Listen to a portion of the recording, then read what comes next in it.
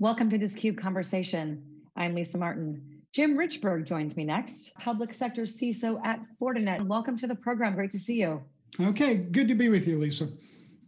Lots of stuff has happened in the last year. I mean, that's an epic understatement, right? But one of the things that, we saw this massive shift to work from home, and now we're, I hope I can say, coming out of the pandemic, and we're starting to see this hybrid model of kind of work from anywhere. We also saw the massive spike in ransomware last year, ransomware now being sadly a household term. There's so much money in it. From a hybrid approach, what are some of the things that you're seeing? So, when we talk about hybrid, what we go back to is not going to be the office that we left. Some of us aren't going back at all. Some of us are going back and we're not going to have assigned desks. Some of the offices are going to be in different places, and the nature of the work that we've been doing has changed. So it definitely means the new normal isn't going to look like the old normal did before March of 2021. So I tell organizations that they really need to think about what that means in terms of how they structure work, how they structure their networks, because as you said, Lisa, it's going to be work from anywhere. Some of us are going to go back out on the road. We'll be the road warriors again. So you're not going back to a classic network in an office with Cat5 cables connecting everybody's desktop. Some of us are even going to get hired who never, ever go to the office. So this is a situation where we really have to think through what this means in terms of how we work, the culture we have as a workplace. And unfortunately, it's not just the enterprise and the workforce that have been innovating. The threat actors have gone hybrid. There was a little pause while they started working from home, figured out what to do. But the reality is they took us to lunch when they figured out exactly what these vulnerabilities in the small office, home office environment were and how to exploit them. Lisa, you talked about ransomware rising 700% in the latter half of last year. And this is actually indicative of what I think is the biggest problem we have in cybersecurity. It's not technology. If you're willing to do a rip and replace and put in state-of-the-art technology, there are some really good solutions. Some of that technology, when it starts incorporating artificial intelligence and automation, actually goes a long way to compensate for the workforce and skills gap we all hear about, 3 million people short. That's a true number. But Lisa, the biggest problem in cybersecurity from my perspective, and I've been doing this for 35 years, is metrics. We can't measure what's going on and say, if I do this, this is how it affects the network security, and this is how it affects the adversary's behavior. And that's exactly what we saw in this pivot to remote telework. It took networking and security working hand in hand to make that pivot, because absent those two as the centerpiece of their organization, in March of last year, when we all went into lockdown, we would have gone into shutdown if we hadn't had the ability to forward deploy that IT to the home environment. And we could measure our success on the IT side. Did we have enough bandwidth? Did we give them the right platforms? Did the latency mean things froze up or not? We couldn't measure cybersecurity as well. We said, okay, due diligence is we'll give you a two-factor authentication and we're going to give you a secure connection back to the office. But then, Lisa, we were basically treating it as if you were logged on from your cube or your office. And the reality is you weren't. You were logged on from an environment that your organization had very little, if any, visibility or control into what was going on there. And that's how we got exploited. And because we couldn't measure that, it was only in hindsight that we could see exactly how insecure that was for many organizations. We cut corners. We had to do this to get up and running. That's not a good jumping off point for your status quo going into this hybrid environment of the future. So it sounds like you said the ransomware, and I spoke with Derek Mankey, I think about last month or so, ransomware up 700%. I can only imagine what's happening this year. But one of the things I want to get your perspective on, Jim, is what's top of mind for both public sector and private sector folks, as you're saying from a measurement perspective, there's a challenge there. There's this hybrid model that's amorphous, we'll say. What are some of the things that are top of mind for them? And then how are you helping advise them? Because as you say, the threat actors got to work pretty quickly. So there's a race here. Yeah. Well, top of mind for both, of course, is ransomware. And the ironic thing is ransomware is not a new phenomenon. It's been with us for a long time. It used to affect you retail, one computer at a time, and it was 50 or $100 to decrypt your personal computer. What has changed is the rise of cryptocurrency. It's so easy to monetize the ability to cash out with the victim now.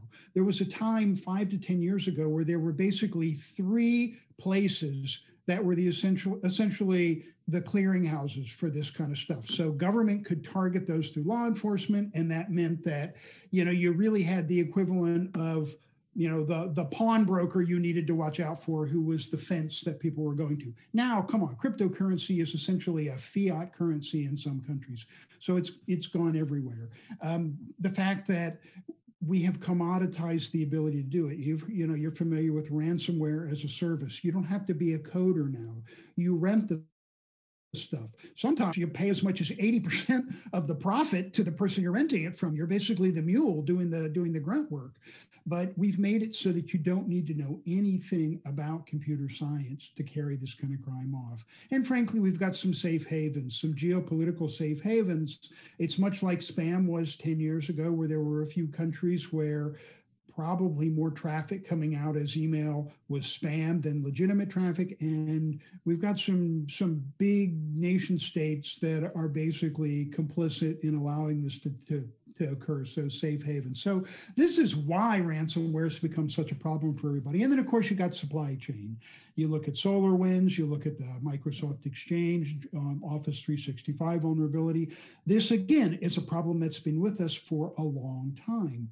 It's one that tends to be focused primarily on government customers, because this is something where, yeah, you can do it as a criminal activity, but this really tends to be a game that nation states play against nation state targets. But right. Something like SolarWinds was such an epiphany, was so serious that a lot of organizations said, oh my goodness, this attacked the root of trust. This fundamentally got into the system from the inside out. It scared people. And the reality is something like that infected far more people than were actively exploited. I've talked to some people in both the public sector at the state level and in private sector who say, yes, my organization was compromised by this, but we weren't affected. So from my perspective, we were collateral damage. We were caught in the crossfire of a war between nation states. Do we want to spend our scarce cybersecurity resources trying to mitigate that kind of sophisticated threat? No, not when we know we've got ransomware, when we've got these vulnerabilities in the work from anywhere environment. That's where I want to put my next dollars. So it's been a healthy conversation with some of them as to what's most concerning to them and what they want to prioritize in mitigation.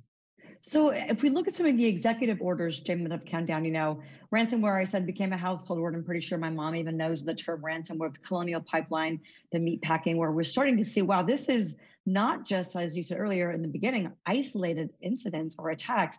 This is now affecting infrastructure, potentially public health and safety.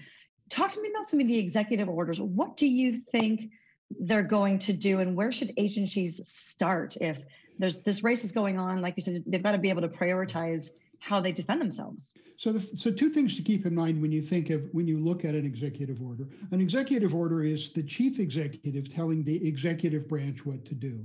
If you look at the last executive order that President Biden signed on the 12th of May, people became seized with the fact that, oh my goodness, it tells the private sector it has to give threat information, it has to give breach information to the federal government, it has to change what it does on supply chain. You go, no, it says when the federal government is your customer, when you're selling them a service, you have to do this. But otherwise, you don't do by an executive order something, it doesn't have the force of law. It just is the way you tell the executive branch to behave. So use that executive order as a case in point.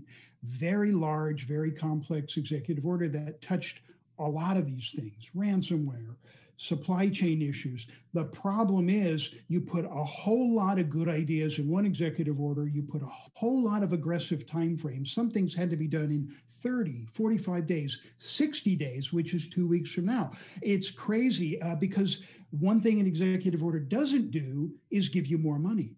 The only way a government agency can spend money on this is if it aligned with a program it already had, or it has contingency funds, reserve funds to do it. So the problem is you take an executive order, you cram it full of good ideas, and you have too many good ideas. So the reality is this executive order tells the government to do a lot of things at once. And it has to, by law, by the president's direction, focus on all those at once. But if I could pick and choose, Lisa, I would say start with the section that said focus on modernizing the cybersecurity of the federal government. There's goodness to come out of that. It says zero trust architecture. Federal government did a great idea of articulating what that was. Even years before we called it zero trust. Federal government was segmenting its networks. It had need to know access. It was doing things. I come from the national security community. That was just the way we worked. We didn't call it anything fancy like zero trust. We didn't trust anybody. That's the way you work in the spy business. But zero trust architecture, accelerating the migration to the cloud, putting in multi-factor authentication and encryption of data at rest and in transit. Deploying endpoint detection and response. Those are things in the executive order that if agencies could focus on those and make progress on implementing those, thumbs up, you've appreciably increased security without even touching the harder things that unfortunately are going to distract people, like supply chain and definitions of what critical software is, and the cyber safety board. All good things. But the problem is if you try to do everything at once, the reality is you end up making appreciable progress on nothing. Right, which is obviously, we don't have the time for that. I'm curious to get your point, because one of the biggest challenges with respect, threat vectors with respect to cybersecurity is people. We had, with this shift to home, we had people using corporate devices on home networks and random devices. And now we've got this, as we talked about earlier, this hybrid approach coming back. But how much can zero trust help agencies really educate or really help defend from the human error that is often the cause of getting ransomware through email or an attachment? So Lisa, that is exactly what we're handicapped by the name, because zero trust sounds like I don't trust you, you're not trustworthy, rather than that trust should be based on the transaction. Like if you need to read data to a file, why am I giving you the ability to write to the file, or even worse, delete the file? Just give you what you need to get the job done. And this is technology that is your safety net. It's not Big Brother. When you do real-time monitoring as part of dynamic zero trust, it looks at it and says, whoa, Lisa is doing something she doesn't normally do with this application. Did she make a mistake? Did she say reply all on this, which is sending inside data to outside people on the email list? Do we at least want to ask her, hey, Lisa, did you mean to do that? So if you can educate people to say, this is the organization looking out for you. It's looking over your shoulder as a friend. It's not here to, to be checking up on you. Language matters, and it's like we call things insider threat, recognizing that far more damage in an organization happens from people making mistakes. Yes. It's insider risk that we need to manage. I mean, and an organization of any appreciable size has bad apples in it. That's just a law of nature. But when we call it, I'm dealing with the insider threat. I've been in government. I've been shot at in some of my dicey situations. I want to avoid being attacked. I want to avoid threats. If I'm in an organization, I don't want to avoid my insiders. That's my workforce. That's my biggest asset. They bring risk by their behavior. I need to manage that, but that's constructive. Don't make it adversarial by, calling them, typecasting them all as threats. They're humans. They make mistakes. You can help them avoid some of those mistakes through technology. And zero trust gets to that. Got it.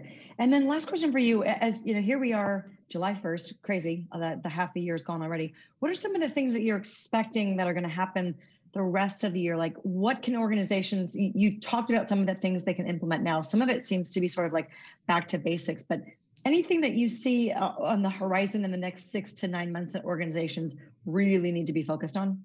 So as they put together their posture for operating in the new normal, I said security and IT were successful in getting us where we got in the pivot to remote telework because they worked hand in hand. So find things like that you can use to demonstrate to your organization that you really are in the middle of the mix. So as we make this pivot to software-defined networking, because again, if we're going back to offices that are different places with different kinds of infrastructure, we don't want to pull cable. We don't want to do that.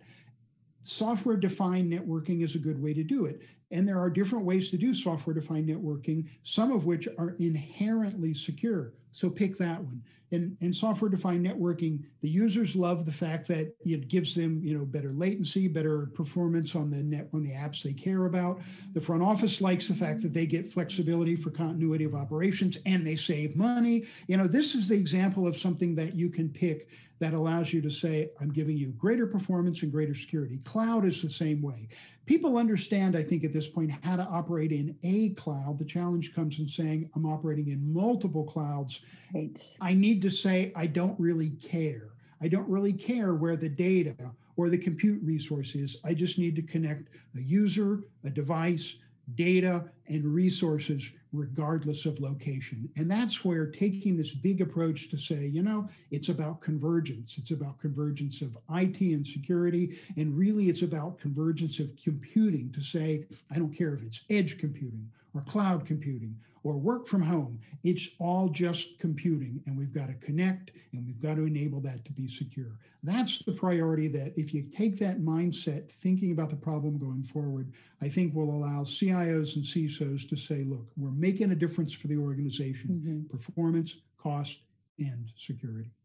Performance, cost, and security. And also sounds like a bit of a cultural change there, which is always challenging, but certainly that convergence, as you mentioned, we've seen it be successful, and it's something that sounds now more important than ever. Jim, thank you so much for joining me on the program today, sharing all of your insights, some of the things that you're seeing and what organizations can do to protect themselves from this big threat of ransomware that probably isn't going anywhere anytime soon. I wouldn't expect it to, but it's been a pleasure talking to you about it, Lisa, and we'll have to look back and see how accurate we were with this crystal ball.